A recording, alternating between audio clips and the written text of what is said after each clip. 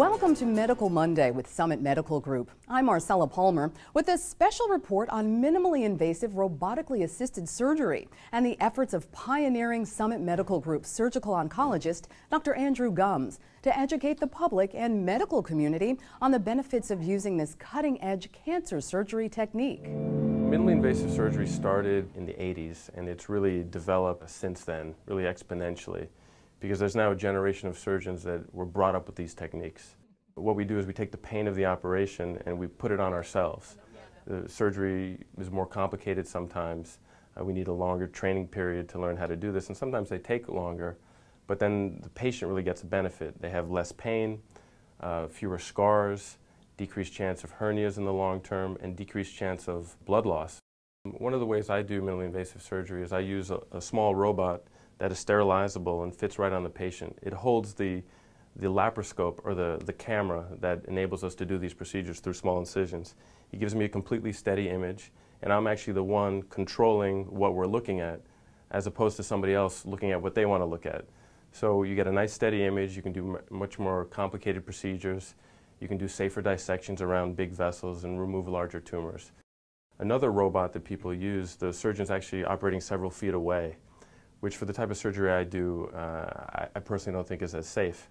In case you have a bleeding problem, other surgeons operating away obviously have to get back to the patient, they have to scrub, and it takes a little time. There are some people, though, who can't undergo minimally invasive surgery, specifically people with intracranial hypertension, pulmonary hypertension, and people with closed-angle glaucoma. That's a pretty small group of people, but that's just due to the pressure from the gas that we have to put in the belly during surgery so that we can see things.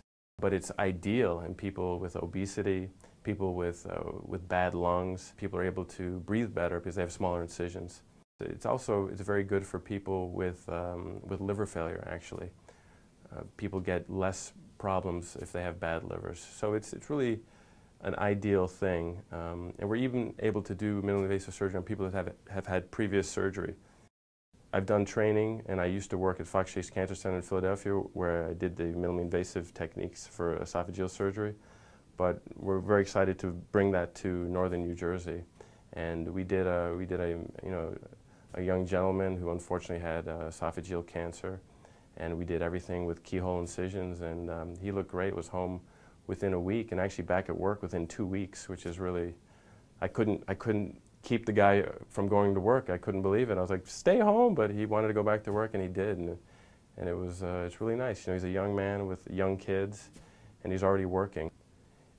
If it had been the traditional open as opposed to the minimally invasive approach, he would have a big abdominal incision, a big chest incision called a thoracotomy, and people used to have a lot of breathing problems because of this. They just physically can't take a big breath because they're in too much pain. So because we were able to do it with keyhole incisions in his belly and his chest, he did great. It was eating in a week, and actually home in a week, and back at work in 2 weeks. So it's when it works well, it's a beautiful thing, you know. This has been your Medical Monday with Summit Medical Group. Thanks for watching. Summit Medical Group is here to help you live well and stay well.